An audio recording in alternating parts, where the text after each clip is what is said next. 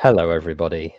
Welcome to the first in this series of webinars aimed at helping you through the process of applying for the Specialised Foundation Programme, or what was previously known as the Academic Foundation Programme. It had a rebrand last year. We, in short, are three academic doctors. We'll introduce ourselves as things get going, but the point of this series is to provide a free, easily accessible, easy to digest, and it's also going to be on demand as well because these sessions are being recorded.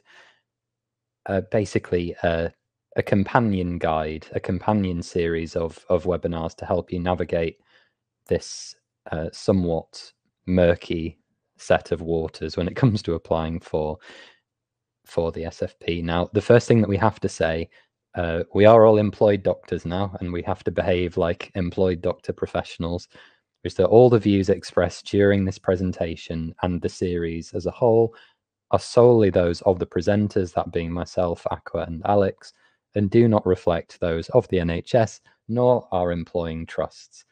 But with that standard disclaimer out of the way, I will let my erstwhile colleagues introduce themselves very quickly, and we'll cover it in more detail. Yeah.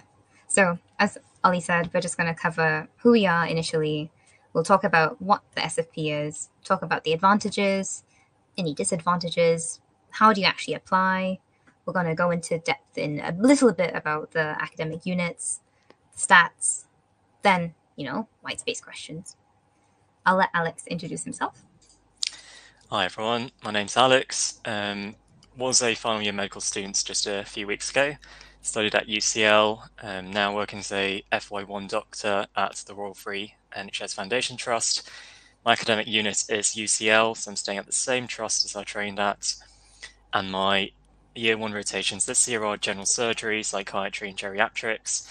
In year 2, I'll be doing urology, academic nuclear medicine and radiology, and A&E. Career aspirations for myself are academic urology. Yeah.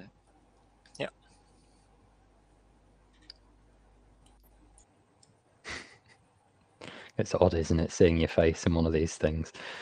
So my name is Ollie. I trained at the University of Warwick, which is down just outside Coventry. For those of you unfamiliar, the hospital I'm based at is really two large tertiary centres, the Royal Victoria Infirmary and the Freeman Hospital, our big regional transplant centre. The academic unit to which I'm affiliated is Newcastle University, who they handle the academic bit of my contract.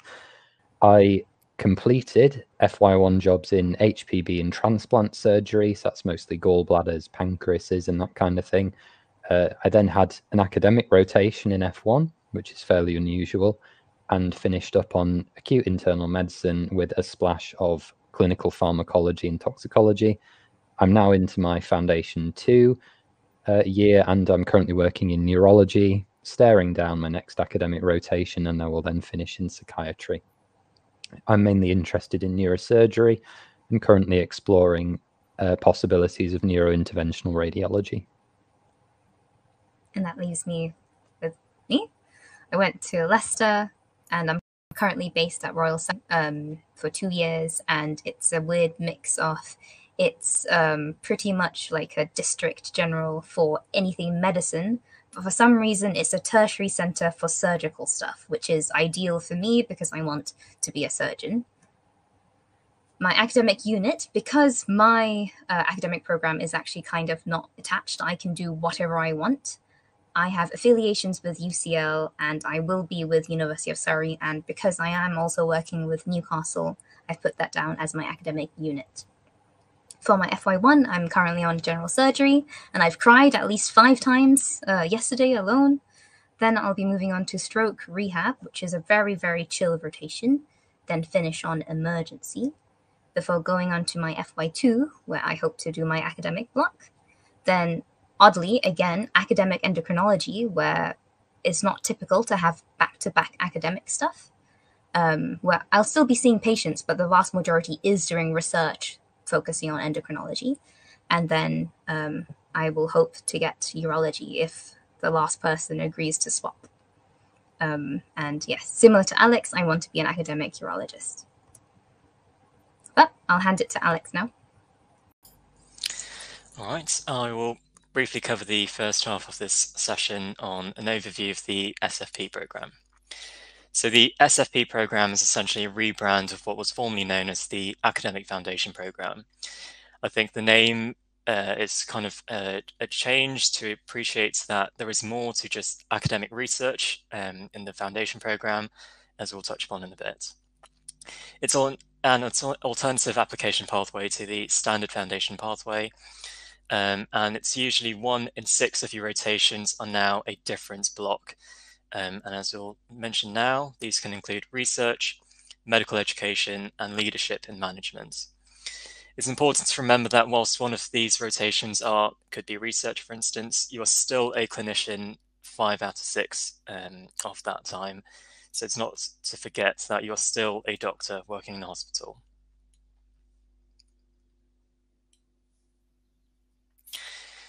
So you might be wondering, why should I apply? Well, there are many reasons that you should. One of them being that you now have dedicated time to pursue your interests. So if it was research, for instance, imagine the amount of spare time you had to put in to achieve a publication in med school. This was on top of, your daily lectures, attending hospital placements, and having to do that in your spare time. Essentially, the SFP now gives you a 4-month block dedicated to this, and you can do as much as you want. This will give you dedicated time again to develop your own portfolio and really to explore whether an academic career is for you, and that's what it's really designed for. And we'll touch upon this in a minute. The main benefit is you get your offer 2 months earlier than everyone else. You get your offer in January, whereas most people get theirs in March, so you already know where you are going. And when you get the offer, the SJT automatically is weighed less. You just need to achieve a satisfactory score. And as mentioned, one of your 6 rotations will be a break from clinical medicine, allowing you to pursue your own interests and research and so on. Here is an overview of the integrated academic training pathway. That's quite important to understand for the program. The AFP or SFP is essentially the starting block in the academic pathway. Some of you may have done an IBSc, MD, PhD, or even an MSc. And now it's the real time to have a dedicated pathway whilst being a doctor to see whether an academic career is for you. The aim of this is, if it is for you, then ideally you'd be interested in pursuing this further. Maybe you'd apply for an ACF, further down the line doing a PhD, ACL, and looking at the longer scope, would you be looking towards a professorship in the future as well? But also, if you decide that after the SFP it's not for you, you can go back to standard clinical training and you've lost nothing. There are a few disadvantages to applying. The first being that there's extra stress during your final year to apply. Not only do you have to tackle the application, but you've also got to prepare your application, prepare for interviews. You might not know what you want to do. So whilst there are 100+ jobs in London, you might not necessarily know which one you want to be applying for, and spending 4 months, really dedicated to that. There is a greater expectation that you're clinically competent because you have 1 fewer clinical rotation. And that's essentially why all the programs test your clinical competency through a clinical interview.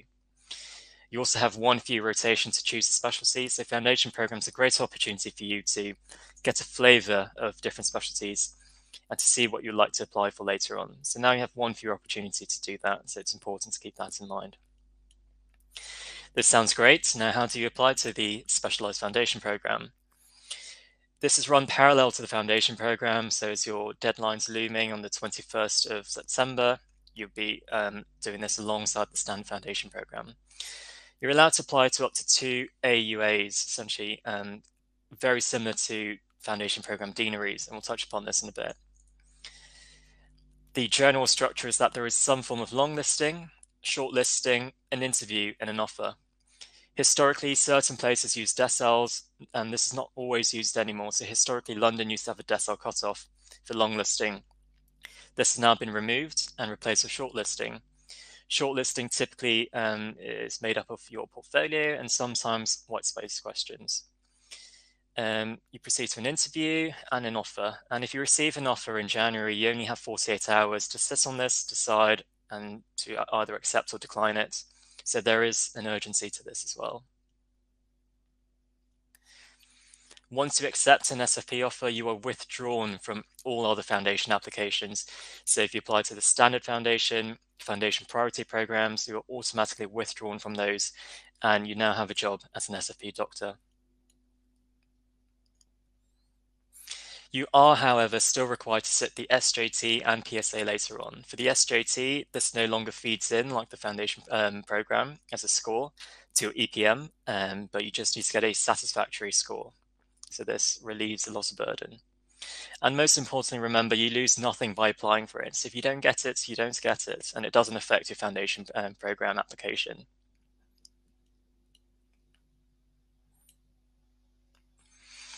We've done the best we can to find every link to all of the academic units of applications for you. And here are a sample of the QR codes to easily access the pages. Finding information for these AUAs can be difficult, so we recommend taking a picture of this if you can. One thing that's important to note is that from last year, there was a deanery called LAX, and that was essentially London, Kent, Surrey, and Sussex. That is now split into two. London is its own foundation school, and KSS and Wessex have now merged to form another foundation school. So there are approximately around 15 AUAs in total that you can apply to. It's important to look up each one because not only are there a different number of jobs for each one, but the types of jobs they offer are different too. Just a rough overview of statistics, so you have a greater understanding of how popular this is. This is from the 2020 Recruitment Stats and Facts report. We weren't able to find any later or more up-to-date information. In the year 2020, about a quarter of all applicants in final year applied. That's roughly about 8,000 final year students. About 2,500 applied and 1,700 submitted because not everyone will complete the applications. Remember that you're allowed to apply to up to 2 foundation schools, and about half apply for 1 and half apply for 2.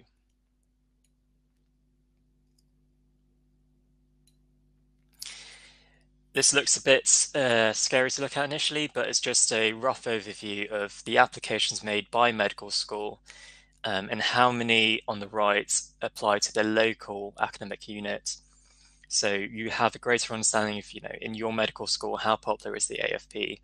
And say you went to UCL and like to stay at UCL, how many of your peers would also be doing that too?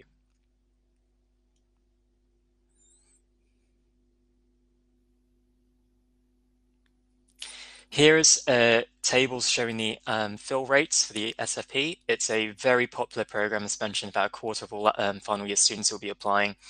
And every year, all jobs are essentially filled. The first table shows the way the offers are made.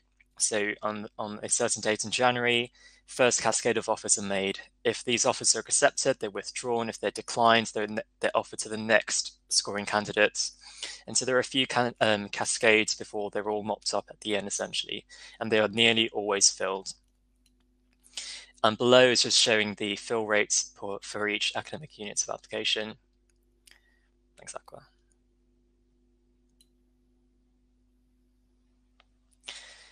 Yep, again, just showing the same thing. So how can you prepare?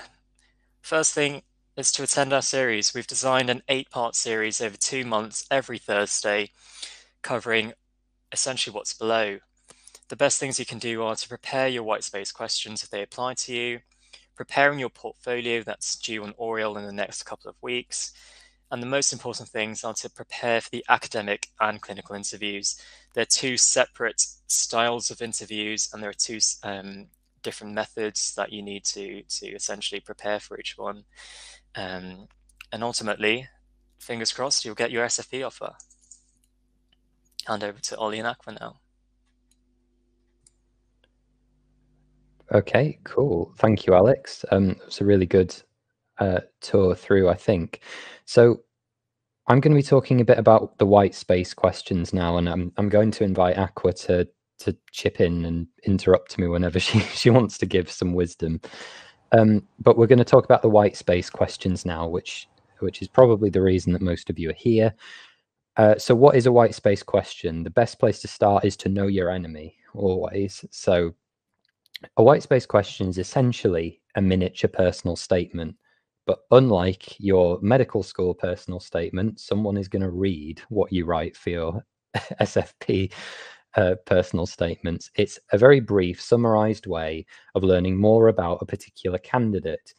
Crucially, what it allows you to do is it's a form of qualitative information, something that would be difficult to capture in something like the SJT or a typical multi-choice exam or some other easier means of gathering data about a person.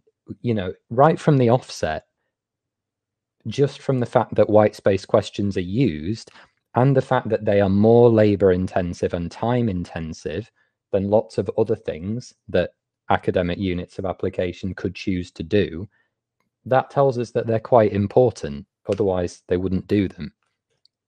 But we also have to remember that each academic unit of application uses them differently.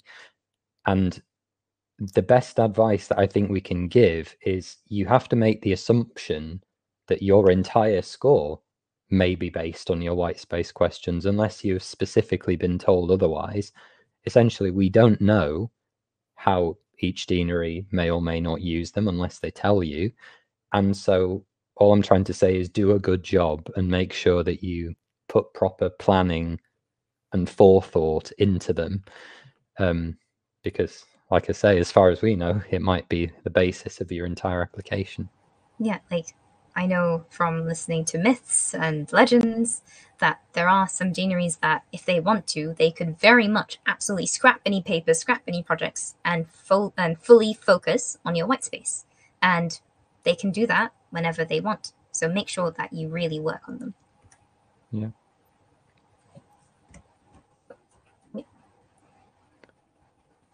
Whoops. Do you want to go through these, Aqua? Sure. So about some of my bugbears and some introductory tips. I feel like having reviewed some white space questions, this is quite important. And I feel like a lot of people are not really answering the question that they're being asked. So you'll see in like leadership answers, they're giving teamwork, and then in teamwork answers, they're giving leadership stuff. Obviously, make an effort, and if something's not related, don't try to force it or cram it into it, because there most likely will be space for you to put it into another question. And yes, there should always be some sort of narrative. Everybody, when you're reading through a white space question, people intuitively want to look for a little story. So if it can flow, that's good writing. Point, evidence, explain. And yes, I think this was key for, I think, Ollie and I. I think we sent our white space questions to at least like 5 people. The more eyes, the better. But obviously, when it comes to a certain saturation point, it might spoil the broth. But initially, try to get, in its first stages, and I'm sure a lot of you have already done that, get it sent to as many people as you can. And yes, be honest, but then something that I've also noticed with, the white space questions that I've reviewed so far is you can be honest whilst not being overly polite. You don't have to be like, it would be an honor to gain this, or if accepted onto this, like go for it. Literally just those are wastes, you're wasting words. You would relish the opportunity. Just say that you would do this if you were given the SFP, Don't put yourself down. Be honest, but then you can oversell yourself. Yes, you can be a bit confident, but this is the best time to do that. Ollie, do you want to add anything to that, or? Not really. About the golden, I think it's the same advice that I give people who are applying to medical school when they're writing their personal statements and when they're going for interview. It's much easier to simply be honest than it is to try and second guess what an interviewer might be looking for at all times. It's just not worth it, to be honest. Like, the best way to do it is to go in, be honest with your answers, and when you're writing these answers, because that's also, not only is it the easiest way to approach something like this is to tell your story, but it also means that you're more likely to match to a program that is right for you. you know, that really is the optimal scenario, that you are honest in your answers and that lands well with the person assessing your application, and then you get the job because you're a good match for the program. And no waffling, because indeed waffles are for breakfast, not for your specialized foundation program application. Yeah, like if you've already said one thing in one answer, you pretty much don't need to copy and paste it. And if you can do something in one sentence but you've written two, just cut. Because if anything, yes, they will read it, but try to be as concise as you can. I'm handing over to you, Ollie. Okay, cool. So this is just what we're going to call a basic plan of attack here. So these are principles that you should aim to be adhering to at all times. And this is not just actually for your white space questions, but for your interview, for, you know, a clinical scenario. These are good skills just to get down, but they're very important at this early stage. So point, evidence, explain. This is how I was taught to write in like year 4 or whatever in school, and it's stuck ever since. And it's because it's a really good thing to do. It should form the backbone of any writing you do. We're trying to capture not just events, not just the things that happen. If I told you about the events that happened to me today, they wouldn't be very interesting. But what makes them a story has to have a beginning, a middle, and an end. Maybe with a twist in there, if that's what you like. It's about capturing the event, trying to explain what you have learned, and any outputs that you got from it. So it's quite important to try and capture through this process that you have some sort of plan or some vague orientation as to where you might want your life to go. A 10-year plan is often the easiest way to start. If that's too hard, try a 5-year plan. What is it that you actually want from life? You know, do you want to be a doctor? Do you want to be a surgeon? Do you want to not be a doctor? Do you want to be a researcher? Do you want to write nice guidelines? Do you want to teach medical students? Do you want to be a lecturer? Do you want to work in medical politics or the medico-legal world? You know, you could be doing human rights stuff. That there's just so much you can do. And just having some vague ideas of what interests you is a good place to start. So what we're going to do and how we're going to approach the next 20 minutes, half an hour or so, is we're going to look at some examples of questions first. And these are from the 2023 SFP application documents, you know, the same documents that you all have been sent.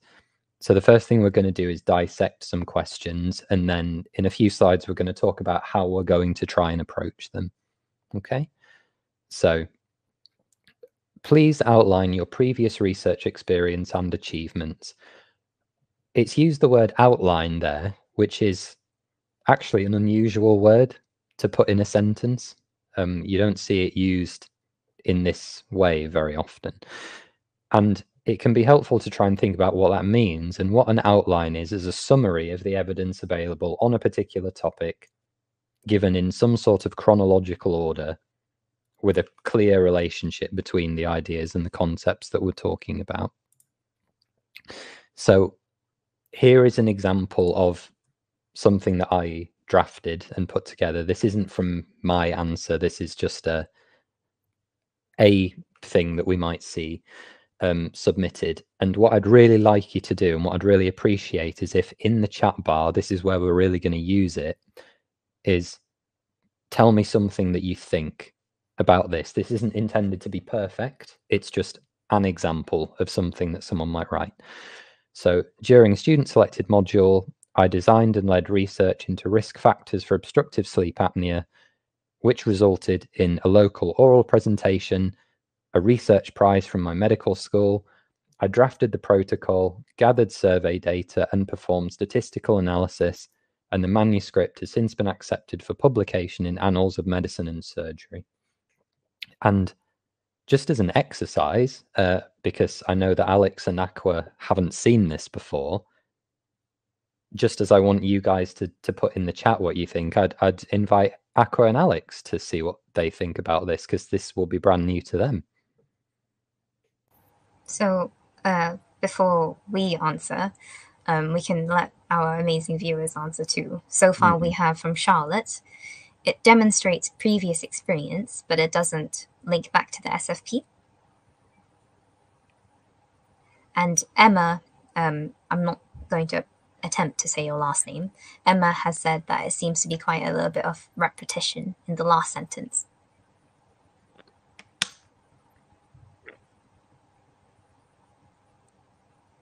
Should I chip in to what I think this is? I think, oh yeah, Ibrahim says it could be written more succinctly, definitely. And I think, I'm not sure if Alex, you're going to say this, or if one of our amazing viewers is going to say this, but this isn't really outlining. This is describing, if you will. Alex? Completely agree with you, Aqua. I think this person's had a very, very productive SSC module and obviously achieved a lot here. It's good to see, you know, all the achievements they've received, you know, first prize, presentation, oral presentation, even a publication. That's really good to see.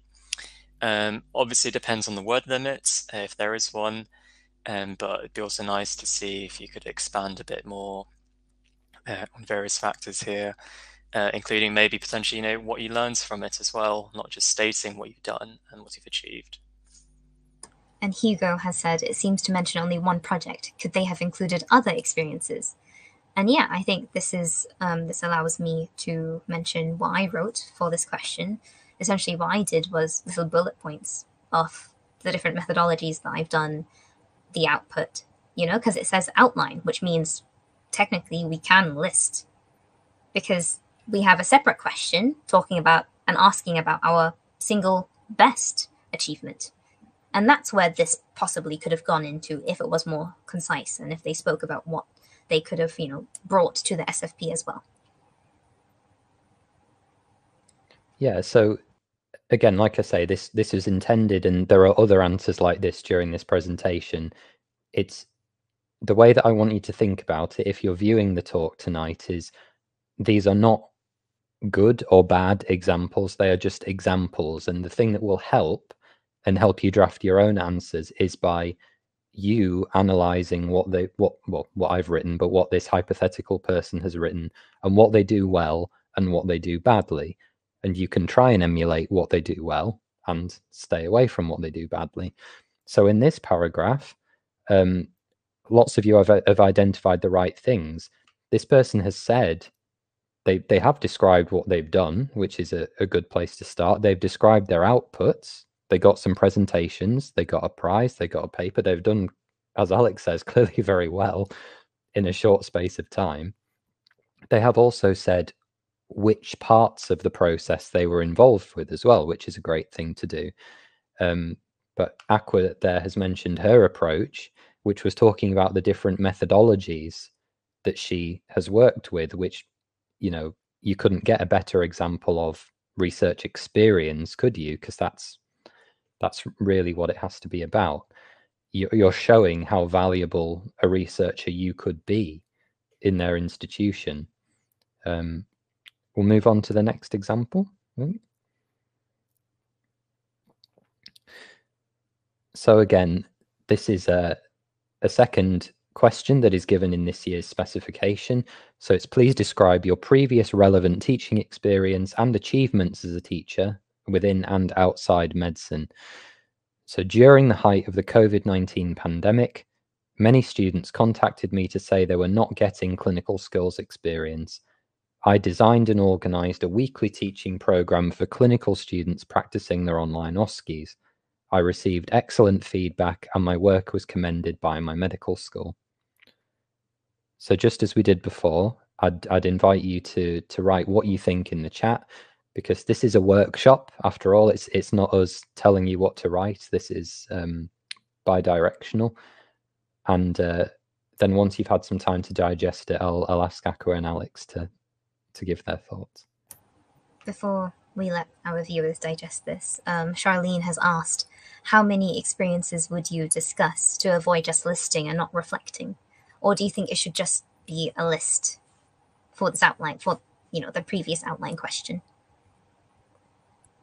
So unfortunately, Charlene, I'm thinking that in every other space, in every other question, I put decent amount of reflection. I put my aspirations. I gave them a good understanding of who I want to be, if that makes sense. And I really use that as more for, I did this, I did that, list. But that's just my take.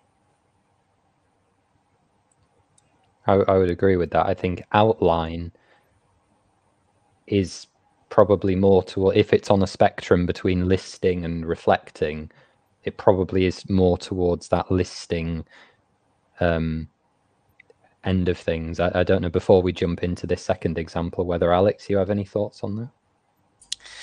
Yeah, it's a fine balance, really. I think the one thing to bear in mind for white space questions is it's all very subjective. It's not like the portfolio where everything has a score, everything is, assigned a value. So here, someone might think it's a perfect answer, but someone reading it might think it's completely wrong. So I think it's really up to you and what you think is appropriate. I think it's a balance between simply listing and maybe expanding a bit too, because whilst it's useful to know you led a international project, really, I know what it involved, you've listed it to me, but most importantly, what did you learn from it? How will that, affect how you do things moving forward? So a bit of reflection is useful, but obviously it's a balance between spectrum. No, exactly. So I think I ended it with how I could benefit the SFP, or how I could benefit or use my existing skills. But we've got tons and tons of responses for the second example, Ollie. Great. So let's have a look. So Charlotte at 8:03 was the first one. Great. So Charlotte said it shows relevant experience and it doesn't reflect on what went well or what they could do better. Yeah, I completely agree. You're right. There is no reflection whatsoever, is there? There is an acknowledgement that things seem to have gone well. They've presented some evidence, which is the excellent feedback. That is, I suppose, something. And they've received this commendation by the medical school, which is again a form of output or evidence, but they haven't really told us why or what they're going to do differently or even what they think went well. What else have we got? Sarah said, doesn't mention what they taught. Yeah, again, correct. They haven't said really what they've actually done. They've said that they organized something, but you're right, not much detail on what they've done. Bit of a waffle, yeah, during the height of the pandemic. That's fair. It's quite poetic, flowery language, isn't it? It is, and it's like, okay, but that's everyone. Like, you could have just cut all of that, Yeah. Emma. Do you want to take? Yeah, Emma's? Yeah. Emma says, it comes across really well, but I'm left wondering why students were contacting the person about their lack of experience in the first place. Did they take on a student rep role of some kind? Yeah, very true. I didn't even think about that, to be fair. Yeah. Why did students go to this person? Yeah, there's no context provided, is there, for why this happened? Yeah. And Said has said, oh, hi, Said. They've said they've not included examples of feedback, like quotes. This is kind of just like he said, she said, rather than any proof or measure. Yeah, I really agree, actually. A quote in the context of what you're trying to sell here could be a really powerful tool,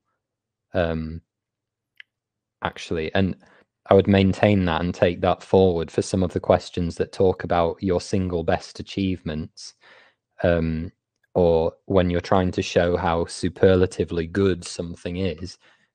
Part of your evidence could very well be a quote, and something like that would be a very good device to use. Alex, do you have anything to add? Completely agree with what you've both said so far. I think when we compare here the describe to outline, I think most people would agree describe needs a bit more description as opposed to simply outlining and listing your achievements. So here it's very a cold answer listing what they've done well. It definitely needs a bit more of a reflection and kind of what they've learned from it as well. Yeah, and Charlene has said, true, doesn't discuss anything teaching outside of medicine. Yeah, that's really good. And I suppose something to remember before we move on is that not everything that you will be asked to do or asked to describe in the course of all of your white space questions, not everything will apply to everyone. And that's one of the great challenges. You know, if somebody asked earlier about how many experiences or achievements or things should I list, well, if you've only been involved in one research project, then you've got to really make sure that you hammer home everything you've done, haven't you, in that one research project, and every drop of value you can get out of it.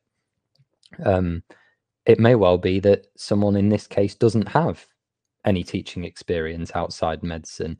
I suspect they probably do. I think that most people do just passively. You can be quite loose with what the definition of teaching means. You know, you could be teaching a musical instrument, you could be a dance instructor, you could be doing teaching first aid, or any number of things that you might do. Is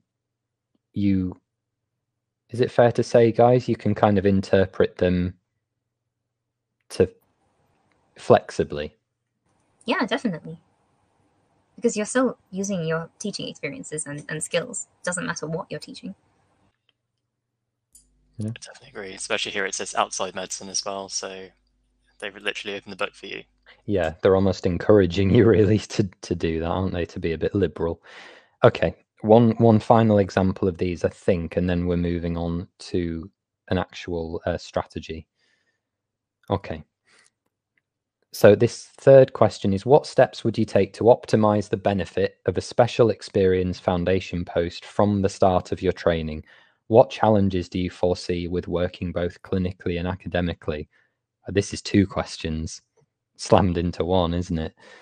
But crucially, it uses the word you multiple times. This is you. What challenges do you foresee? What steps are you going to take? Optimize the benefit from your training.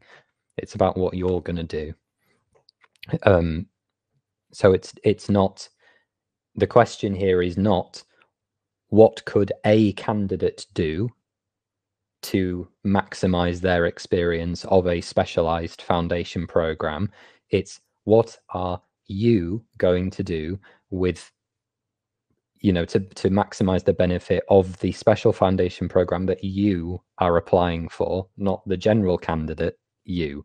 So your answer should reflect the academic units that you are applying for. It's not a general question. It's what are you going to do if we give you the job? Consider how you will manage the clinical and academic commitments, remembering what we said, that you are 5/6 the doctor and 1/6 an academic. You are expected to be as good as your standard foundation colleagues, despite having less clinical time, as Alex has already said. And I think the best way to go about this is setting some smart goals, things that are achievable, measurable, and things that will actually work to help you maintain those standards. And this is something that you will actually be asked to do. You know, Aqua and Alex, I'm sure you'll have had your meetings with your supervisors now, when you've started working as doctors, and you have to say, look, boss, this is exactly how I'm going to meet what is expected of me. And you have to write it. No, exactly. Like meeting my educational supervisor, which, you guys will do next year. So I had like some rough goals that I wanted, and he completely rewrote it. He was like, nope, we're scrapping that. We're doing smart goals because I want you to be like, okay, in 3 months' time, you've achieved this, you've achieved that, you've done that. You need measurable output. And I was like, oh, okay. Very prescriptive, if you will. And yes, with this question, what's a benefit that you would be seeking to gain as well? Very important. And that seems quite a lot to fit into, 200 words now, I think your limit is. This is a really chunky question, and I've also added my interpretation of it nearer to the end, just so you guys keep, when you have the slides or when you're reviewing this webinar afterwards again for your practice, you can see both mine and Ollie's interpretation of this to help you out if you're stuck on this or if you've not included something. Back to Ollie. Yeah, so now these, we're going to go through this next section quite quickly, the next 2 or 3 slides, but I think this is the best form of concise advice that you can give to someone in the position that you guys are in. So these are just some linguistic devices, some helpful mnemonics to help you write. So the CAMP structure is one that is mentioned in every business interview book that has ever been written, well, since about 2000. The CAMP structure: clinical, academic, managerial, and personal. These are 4 large domains that exist within your career. So clinical is obvious. We're doctors. That is what we do. We treat, we diagnose, we manage. Academic, again, I think most of us understand what that means. That's research, that's continuing professional development, that's learning, that's education. Managerial is then more about leadership and organization. You might say, I want to, alongside being a researcher, say Aqua or Alex wants to be an academic urologist for reasons that are best known to themselves, and they decide to do all of this high profile NIHR funded work in a urology lab, but they might say, I want to head up my own lab and I want to do a big clinical trial that changes clinical practice. And that's much more managerial in nature, isn't it? Think about the skills that it takes to do something like that. Or you want to start a business, or you want to be the next clinical leader. And then personal is exactly what it sounds like. It's, I want to be in this particular city because I really like the city, or I want to be close to where my family is, or I want a life plan, a career, and I want to work less than full time, so it gives me more time to spend with my family, or to work on another pursuit, outside my clinical job. There's lots of little avenues to everyone's lives, and I think it's okay to be really honest and upfront and say, this is what I want and this is how I'm going to do it. Yeah, and I think personal, what did I include in my personal stuff? Oh yeah, I spoke, so excuse me, like, we all have reasons for wanting to pursue whatever we want to pursue, Mr. Brain. I don't understand why you like the brain, but it is what it is. So in my, obviously, I'm very pro and into men's health. And that was my personal interest. And that is when I used the CAMP, I guess, mnemonic, when I expanded on what really draws me to urology. And that was probably my little personal link, because remember, you're very tight for words.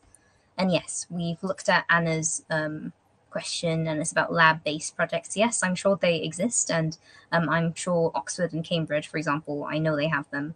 In my deanery, the HBB and urology, actually, they're looking at cancer cells in the lab. So it's very much possible.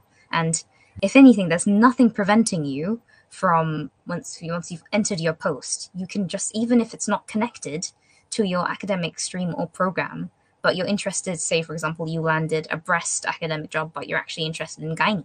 There's nothing stopping you from approaching the gynae people and saying, hey, I'm an academic XYZ. Are there any opportunities for me to get involved in this? Nothing, absolutely. And you having that academic title actually helps, because they're like, right, okay, they already understand. It's that kind of like golden ticket, if you will.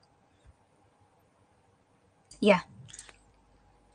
And not to mention the dedicated time you have to do what you really want to do. So that's the real benefit of the SFP. Yeah, exactly. Yeah, my first meeting with my academic supervisor was quite literally, right, Ollie, you've got 4 months. What do you want your job plan to be? Like, what do you want to do? Because you're being paid for 4 months, basically, regardless of what you do. So what do you want to do? And I said, well, I want to do, 1 day a week working on this project, 1 day a week working on this different project, maybe 1 day a week teaching, 1 day for skills development. So that's been attending lectures in things like statistics or data management at the university, and then 1 day a week flexible to put into any of the projects as required. And they were like, yep, cool, that's your job now. So with the right supervisor, there really can be ultimate flexibility.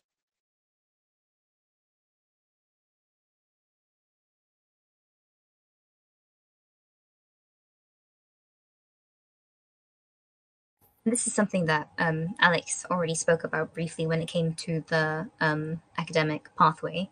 But the reason why we've put it here again is because it's absolutely vital for you.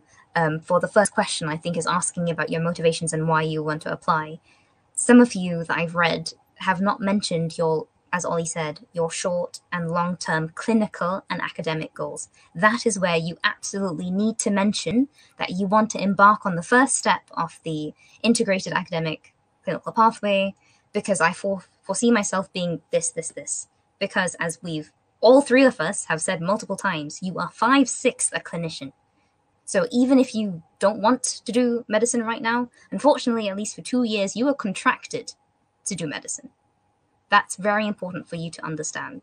Whilst you might want to be a CTF, and that is what you've thought about in the past 2 to 3 years because you're interested in med-ed, you need to stretch yourself and think about where you want to be in 5 to 10 years, because that is what will get you the cookies, the marks, if you will. Yeah. Even if it's not true. Exactly. Even if it's not true, genuinely, I remember when I was talking to one of my friends last year, he was on the fence of being interested in cardiology or respiratory, but he tried linking it to what his existing research was. And I think he did some amazing air pollution stuff. And I was like, bro, what the heck? Use RESP, go RESP. That is perfect for RESP. And then link in COVID, and boom, you've got the best motivational answer ever. You need to use your strengths. Yeah, even if it's not 100% true, just extend the truth a bit. Well, all I really mean is you're not beholden to what you say in your academic interview. You might say, as I did in my interview, I'm going to do this. I'm going to 100% be an academic neurosurgeon in 10 years, and I still won't have CCT'd, and I still won't have a consultant job because there aren't any consultant jobs. But that's kind of, you're not backing yourself into a corner. You're just showing awareness that this is the long-term progression. You're exploring your academic career. So if we move on to the next slide, this is one of the really helpful structures, again, that's going to help us demonstrate our competencies in terms of achieving our goals. So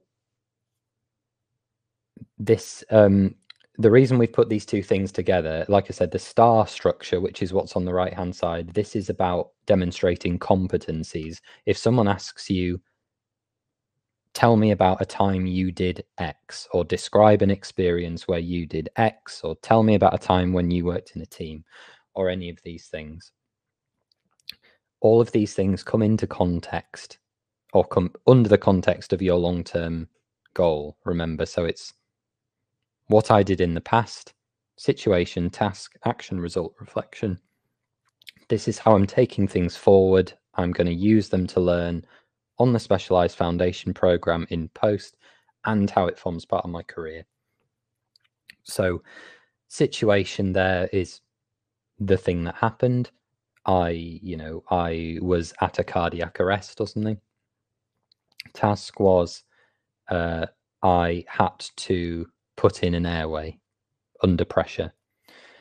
And action was I put in the airway. I did what the anaesthetist told me. I put it in correctly, despite being under immense pressure. We had somebody that had arrested. The result might even be that we lost the patient. The patient either maybe got better or they didn't. But on reflection, I worked as part of a team in an incredibly high stress environment, like the most high stress environment, really. And it showed me that I can do my clinical skills under pressure and communicate well as part of a team and follow orders. You know, there's so much you can take from even fairly simple experiences. So this structure is something that can be really helpful. And then as we move on, we've just got we've got 3 final dissections, which we're only going to spend about a minute on each, of some of the specialized foundation questions. And this is how we would encourage you to think about the questions. All of them involve reading them very carefully, but give one example of a non-academic achievement and its significance to your application for a special experience program.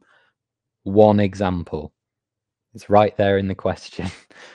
This comes back to what we were saying about the difference between listing and reflecting. If it asks you for one thing, lots of description, lots of reflecting. Non-academic as well, interesting, a bit liberal, again, because you need to think about what you actually mean by academic.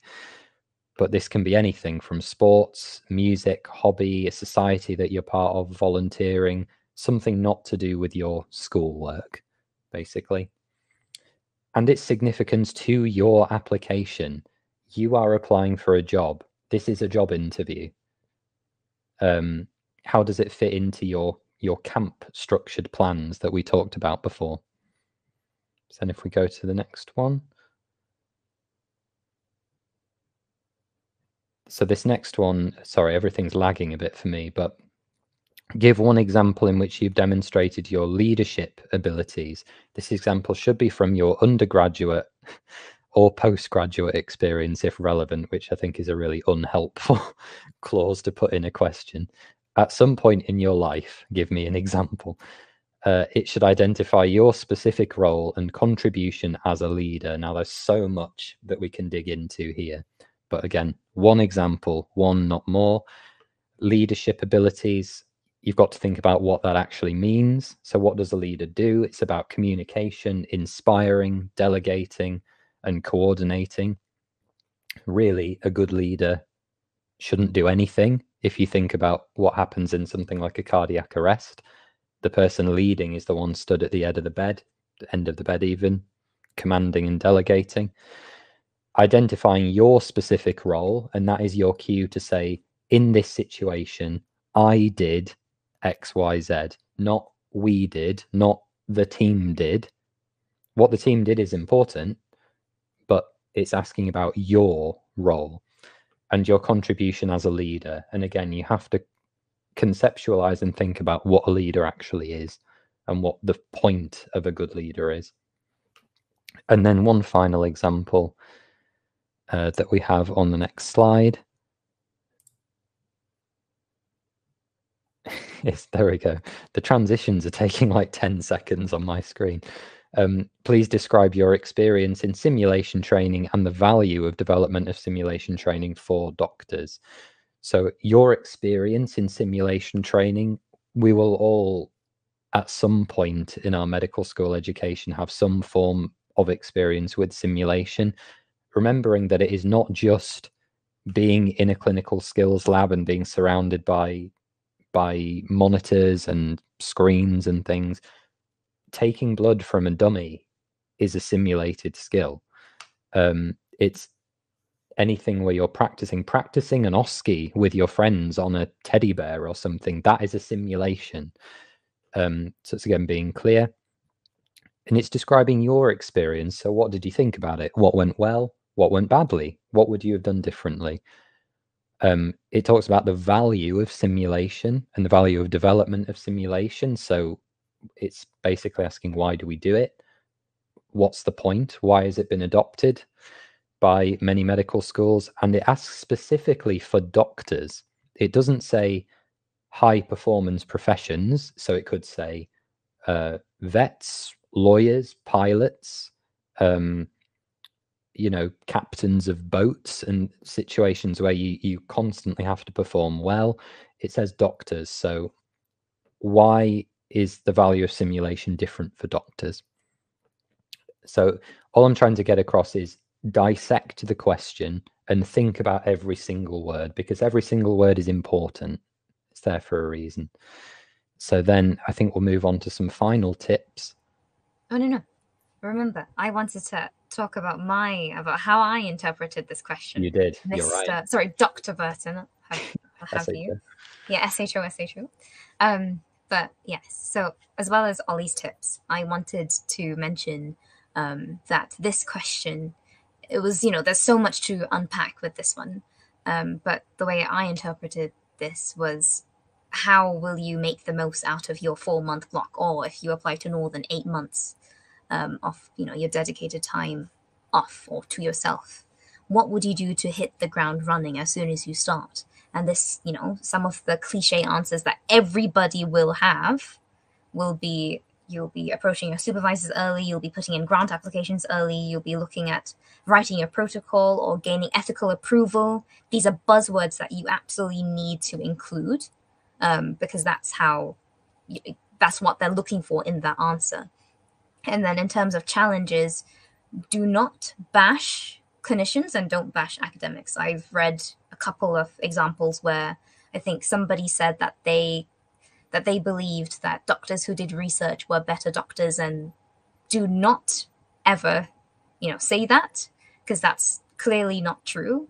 The best clinicians I know are full-time clinicians. Yes, they have to know recent evidence, evidence-based trials, but that's not necessarily the case. And if anything, I am very much aware that some researchers are actually less clinically competent. So make sure you don't mention that.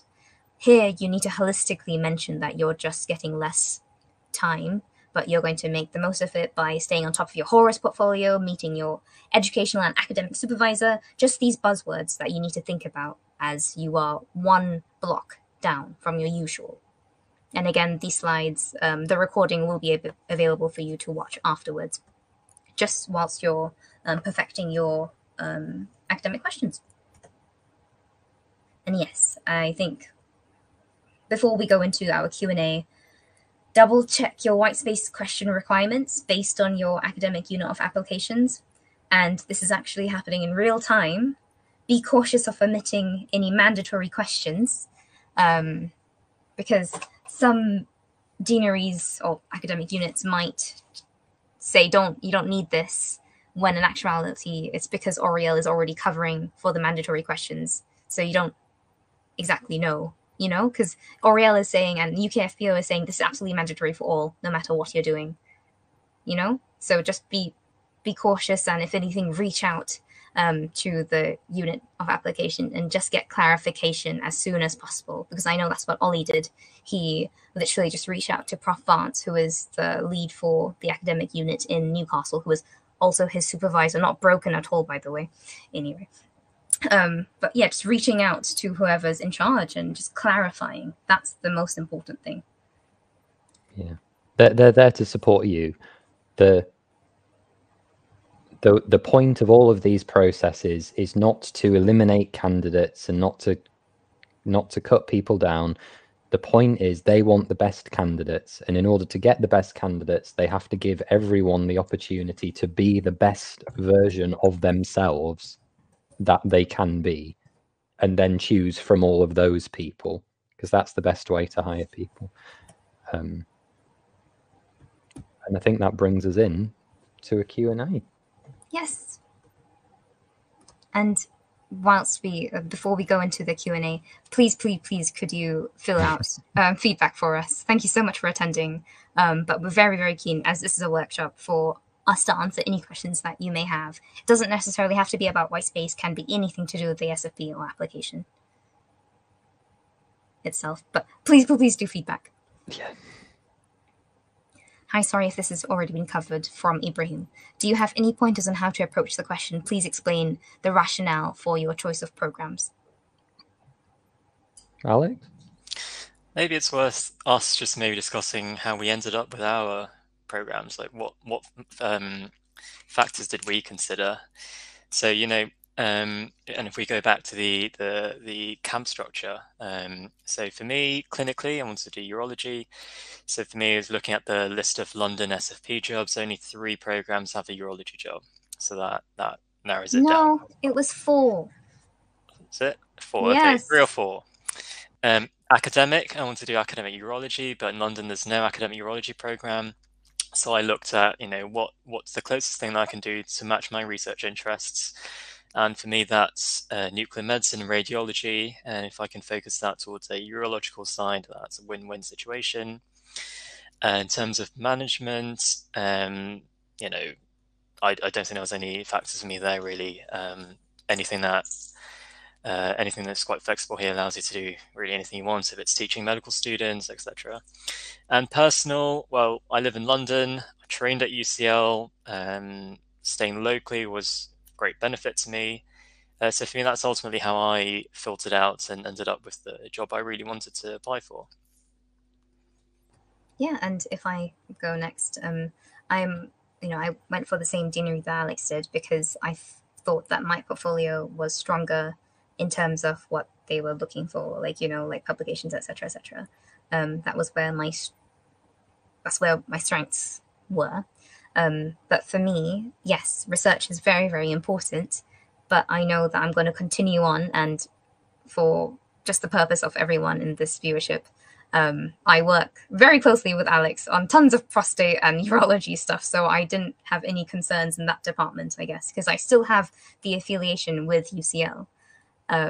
But my priority was personal. It was being close to home and being close to my dad and my brothers. That is the main reason why I want to do men's health, and that was my personal. So for me, in the camp structure, P was probably the overriding structure, and that's what really hit it home for me. Though this was my second choice priority, I'm very happy with how it's ended up because I'm now only 10 minutes away from home, and this is exactly what I wanted, because now I have 2 academic blocks. I can potentially have urology, and I'm still continuing with my research. And Ollie? Oh, yeah, I'm going to go last, and I'm just conscious that questions are building up actually now while we've been talking, which is great. So I am in a slightly unusual academic unit actually, so the Northern Deanery is the only deanery that gives you 2 academic blocks, and so that means you get 4 months in F1 and 4 months in F2, which is a lot. That's a third of your time in the foundation program. And the reason why I chose that initially was I want to do neurosurgery primarily and wanted to do that at the time. And as everybody knows, that is a specialty that is very competitive and requires lots in the way of output and experience. And I thought, well, naturally, if I have double the time, I should be able to do double the things in theory. And in practice, that's actually worked, but not in the way that I expected it to, because I've ended up working with Professor Vance, as Aqua said, who is a medical education professor. Doesn't really have anything to do with neurosurgery. She doesn't want me to be a neurosurgeon. Is kind of desperate. Neither do I. Just say same. I think nobody does apart from yourself. Just saying. Yeah. And so I've ended up doing one project in this area, like medical education research, and developed loads of new skills in qualitative methods that I wouldn't have had otherwise. And this year I'm doing a completely different project in pediatric neuro-oncology, which is much more closely aligned with that specialty. So things are flexible, things can work out, not necessarily in the way that you think. But I think we should get to these questions, and I'll hand over to the guy. Yeah, so I'll come back to you, Ibrahim, about that. But yeah, all about camp, and link it back to your SFP. That's what I would say. Do a bit of both. You lose nothing. Thoughts on pros and cons of programs with a 4-month academic block versus a half a day a week or a day every 2 weeks. Yeah, I think for this, really, it's really up to you. It's what do you want to do during your academic block? Do you want to do research? Do you just want to do It's loads of locum shifts. It's really up to you. It's flexible, but ultimately it's what do you want to do? So if you want to sit down and contribute to a research project, a clinical trial that's, goes on for years, then having 1 day a week dedicated to contribute to a trial in this example is beneficial. If you only had a 4 months block to contribute to a clinical trial, you're not going to contribute very much outside of that, because clinical work is so tiring. On the other hand, if it's just a straight 4 months block and you've got a smaller project, maybe it's a systematic review, you're aiming for the Lancet, or you want to do a few small projects, sitting down for 4 months straight, having lots of days to write the manuscripts, get the bulk of the work done in one go is extremely beneficial. That you wouldn't really be able to do 1 day a week to, screen, write, data analyze. You'll kind of lose interest, get tired very easily, and may not be as efficient, really. No, and that systematic review idea is going to be taken. Sorry, if you sat on it for 2 years, somebody else has already done it.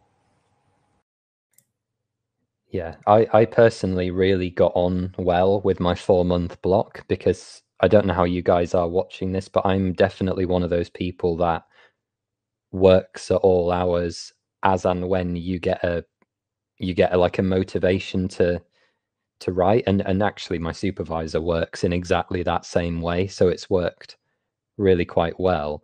But it's why you'll notice that you get professors, consultants and academics replying to your emails at like 2 a.m. It's because lots of people actually work this way, and that stop and start approach works really well for me. But as the guys have said, it's a very personal thing. And you have to really think about what you want to achieve. Yeah, agreed. Rohan has asked, hi Rohan, has asked, apologies if he's missed this earlier, if you're applying to multiple streams, how do you tailor the career goal question?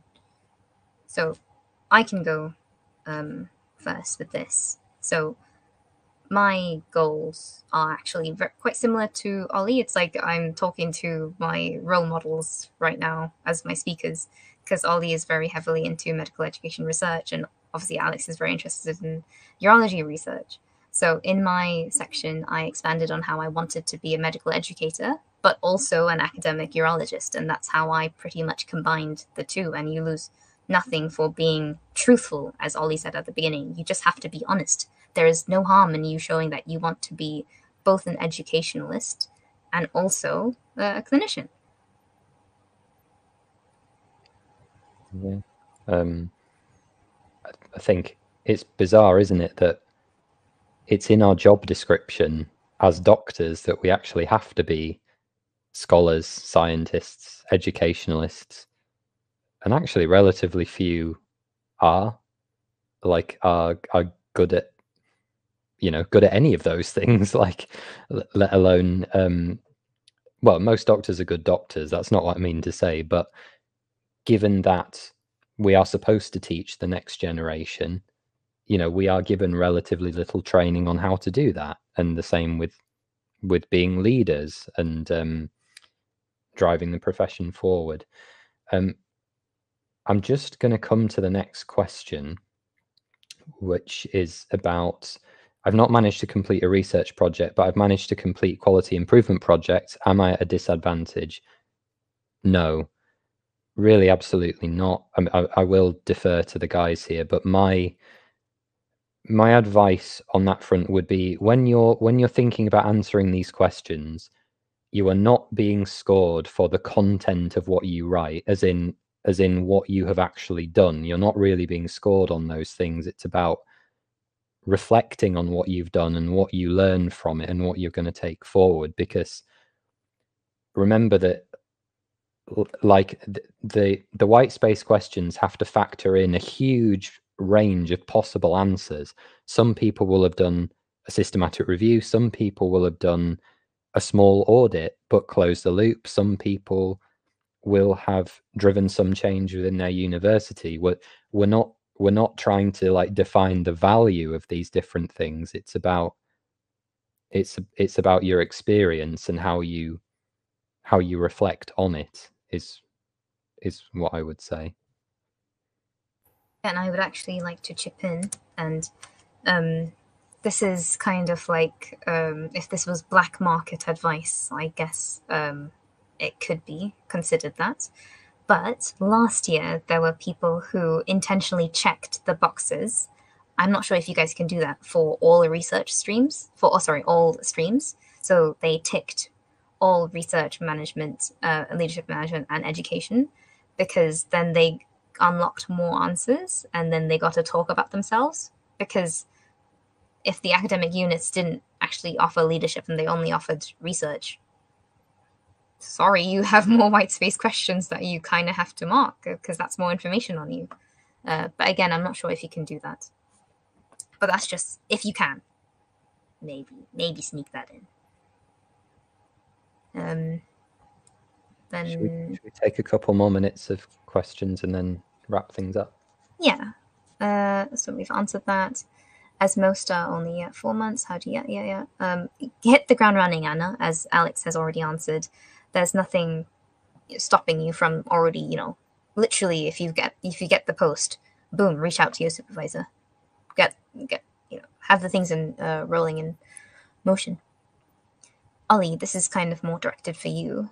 Nelly has asked for Northern. They state that applicants are to complete all whitespace questions. You should indicate your preferred theme in your response. How should I interpret this? Am I still outline my rationale, or does this mean that the first question outlining your reasons for applying effectively provides the rationale? Unless I'm missing something, Nelly, in what you're asking, those two things are kind of the same, in that the question is, remember, it's your reasons for applying for the Specialised Foundation Programme in the regions that you've chosen to apply, right? It's what I was saying before. It's not saying describe why you think a candidate would apply in the abstract sense to the Specialised Foundation Programme. It is, why are you applying? And it needs to be specific to what you want.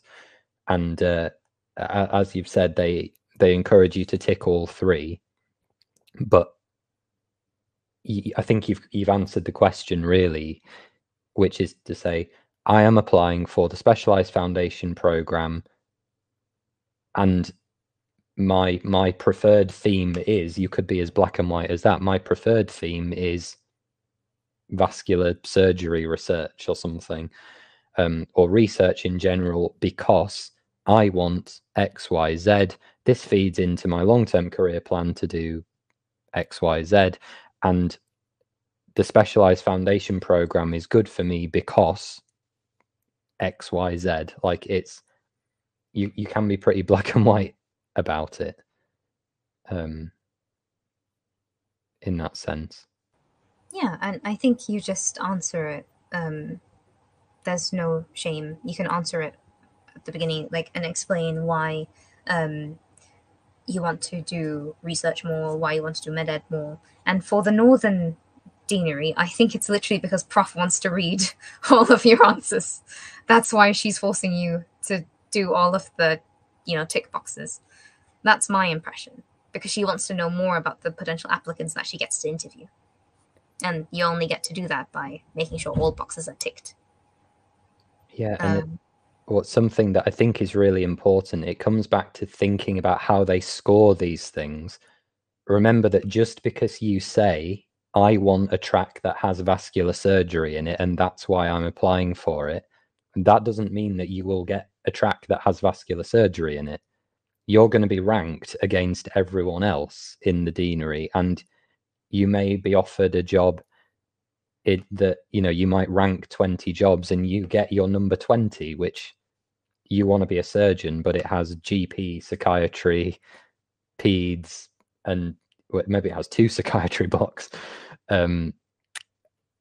So it comes back to what I was saying again before about you're not scored or assigned a job based on the specific things you say. It's being used to generate a number, which is then going to be used to compare your number to lots of other people's numbers. It's you've got to be reduced to a single data point before they can then give you the job. So you may as well be honest, because they're not going to use the content of your answer to give you that job. Yeah, and what's it called? Pierre has asked, for the question about the challenges you oversee working both clinically and academically, would it be okay to mention you plan on taking locum shifts to ensure you don't de-skill, essentially? I mean, I like that, but it makes you sound, maybe not mention locum, because that makes you sound, that could be interpreted as, okay, you want money, which, getting like £14 an hour. Yeah. I agree. It's a grey, potentially controversial area to mention that. I think there are other ways to mention that you'd like to maintain your clinical skills. Can you run clinical skills teaching sessions for medical students? Can you do bedside teaching? Can you go on courses? Have you researched your deanery? Do they fund courses for you to go on, ATLS, anything like that? So there are other ways to do it. Probably just pick the best one, and the one that, works the best, I would say. Yeah. Practically, I found in my F1 year that the academic block did give me time to locum. Like, that is a benefit of working academically, because you're not so tired in the evening that you don't want to do anything else. But I think I agree with what Alex has just said there, is that that's a bit of practical wisdom probably to make the most of, rather than making it part of your application, is probably the best advice. Yeah, and I got a DM from someone, Ollie, and it's from Netra. She's asking, how is your med-ed in Northern like? What does the 4-month period entail? Specifically for Northern. Yeah, I'll keep it brief. Assuming that things haven't changed, there is one med-ed job in Northern, which is quite hotly contested. The thing that you have to remember is that it's med-ed research, because Prof Vance, who runs the Northern SFP, is a professor of med-ed. So she's into it's medical education research, not medical education delivery, as in teaching medical students. If you want to teach medical students and do simulation and things, that you absolutely can. I was able to do that, but I had to organize that myself. That had nothing to do with the fact that I was a med-ed SFP doctor. My research is in medical education, but be aware that there is a big difference between medical education delivery and medical education research. They're not the same thing. And some people will be interested in both, but most people probably aren't. I think when most people say med-ed, they think delivery, they think teaching. So just before you apply for it, I would just do a bit of reading and make sure you're clear on the difference.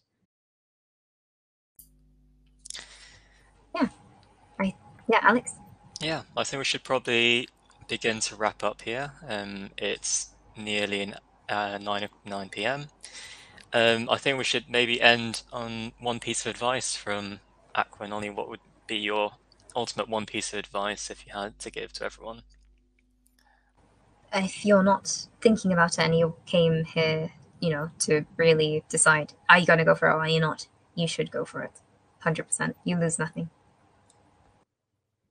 Yeah, agree. I'm going to sneak in two things, but in one sentence, so it still counts, which is that everyone should apply for the SFP, whether or not they want it, because it's a free chance to get a really specific job you want. And secondly, if you don't get it, don't worry about it, because it changes nothing about your career, and you will still be able to do all of the same stuff anyway, whether you're an SFP doctor or you're a standard foundation doctor.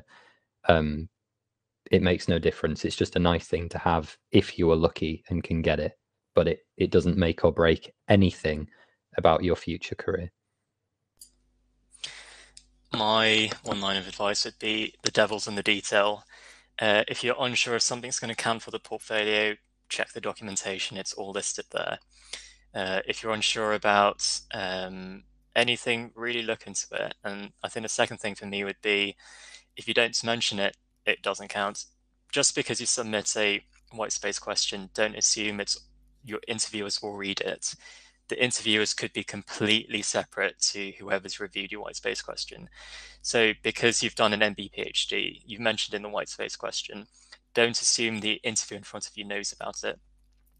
There's a story about a friend I heard a few years back. Apparently he's done an MB PhD, put it down in the white space questions, forgot to mention it in the interview. And yeah, the exams didn't think anything about it. So don't assume anything, and the devil's in the detail. That's what I'd say. He or she's a double doctor. Oh, that's rough. That's awful. Anyway, thank you everybody so much for coming. There'll be one of these a week for the next however many weeks. At same time, same platform. We'll be advertising every week. Please fill out the feedback form if you haven't done already. It really helps us tune the next one so we can make each one better. And again, if there is anything you'd like to see, please let us know. Leave it in the feedback. And otherwise, we will see you all next week. Thank you, and guys. on demand. Bye, everyone. Yes, on demand, exactly. Bye. Bye.